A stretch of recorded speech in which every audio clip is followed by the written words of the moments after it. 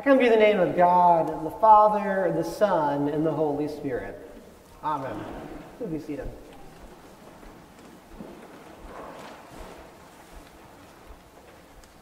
This morning in our gospel reading, we meet one of my favorite people in the entire Bible. The locust-eating, camel hair-wearing son of a preacher named John the Baptist, who, like my Pentecostal forebears, knew how to preach an old-fashioned fire and brimstone sermon.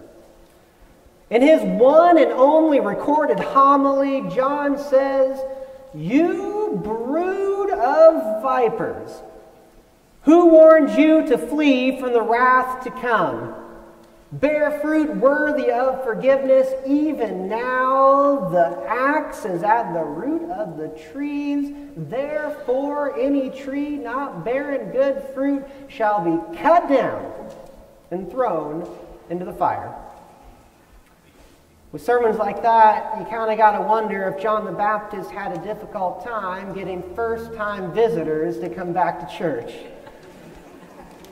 It seems like John the Baptist was obsessed with rooting out sin, with uncovering wickedness, exposing wickedness, and pointing his congregation toward the path of repentance.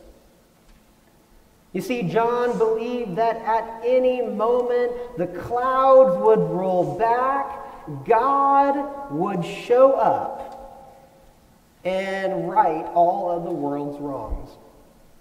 And in John's mind, God was not happy. According to John's theology, God was wielding a fiery axe of judgment, ready to cut down those trees bearing the fruits of wickedness, ready to separate the sinners from the saints, ready to harvest up the grain and burn up the chaff, ready to separate the good people from the bad people. John believed that at any moment God would show up and burn it all down. Now, I realize that John's apocalyptic imagination might seem a bit strange to us good and upstanding Episcopalians, but what you got to remember is that John and his people, John and his community had just went through some incredibly difficult years. The Roman Empire maintained law and order in John's neighborhood through violence and intimidation. King Herod, down in Jerusalem, had turned the temple, the holiest of holy places, the place where heaven and earth were said to have met. Herod turned the church into a for-profit institution, into a tourist attraction, into a tool of wealth extraction that devoured widows' houses and filled the pockets of religious professionals. And Herod's son, we'll just call him Herod Jr., up in Galilee, well, he built political power at the expense of poor people. Poor people like Jesus' disciples, Simon Peter and his brother Andrew. And if that wasn't bad enough, Roman world peace, Caesar's so-called Pax Romana, took the form of a boot on the neck of John the Baptist and his people. So if you thought the years 2020 through 2023 were difficult, I would venture to say that the years 20 through 30 were just as taxing, if not even more so, for God's people, including John the Baptist, who were living in and around Judea, Galilee, and Samaria. You see, John believed. John sincerely believed that the way the world is not the way that it should be. And at any moment, God would show up and right the world's wrongs via fire. That's what John believed. That's what John preached. And just so that we're all clear, when you are John the Baptist, when you have been burned by the way the world is, a little bit of fire from heaven, fiery judgment that rights the world's wrongs, sounds like some pretty good news.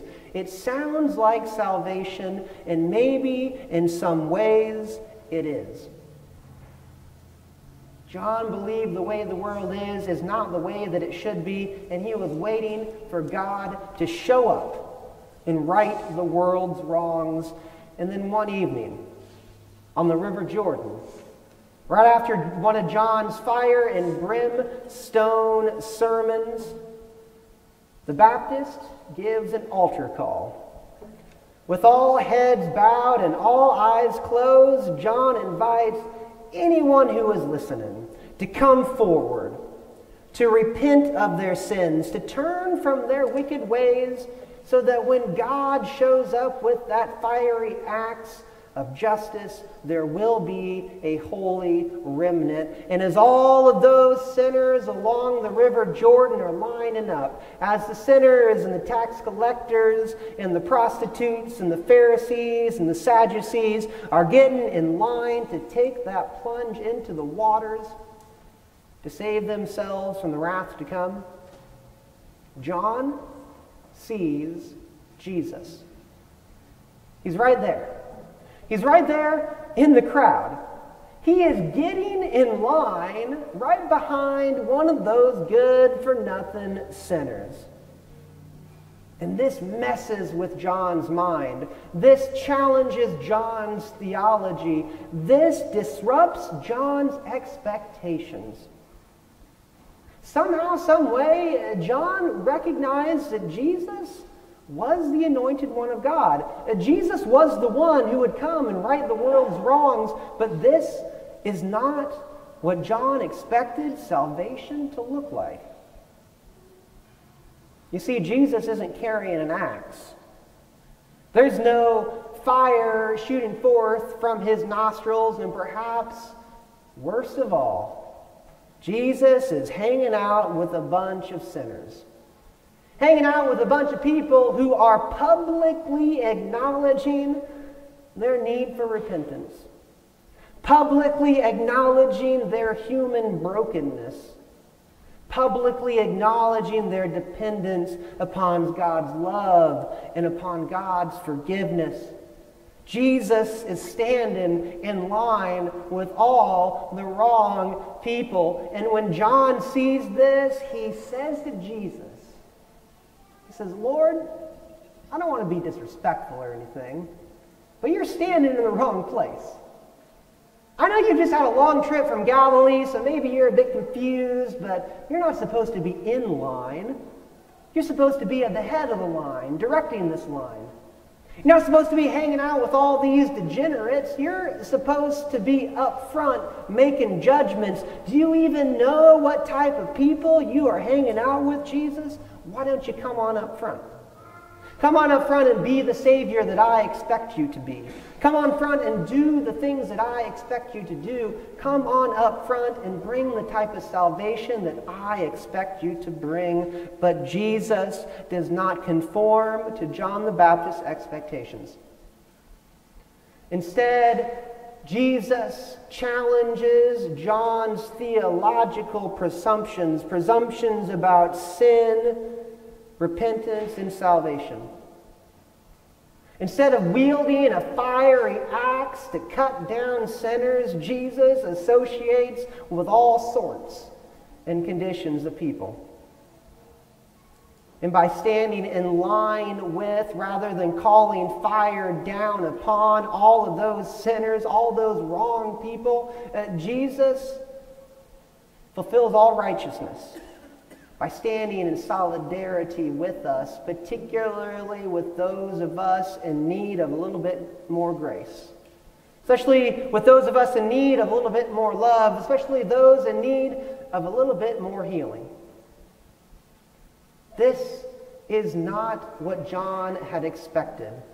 He did not expect the Savior to bring salvation by standing in line for baptism with a whole bunch of sinners at the River Jordan, but that is how Jesus turns the world right. That's how Jesus rights all the wrongs of the world, by standing in line with sinners, by eating and drinking with tax collectors, by calling a bunch of nobodies to be his disciples, by associating with troublemakers and known criminals, by touching and healing folks who are contaminated and allegedly dirty, by inviting the children into the places that are holy and giving them a seat of honor at the Lord's table. John was expecting salvation by fire. But Jesus' salvation by solidarity is no less radical, because it burns down those lines that we draw between sinners and saints, between good and bad people, and it proclaims the holiness of folks who have been told their whole entire lives that their lives do not matter. I would venture to say that we here, like John the Baptist, have had some pretty difficult years.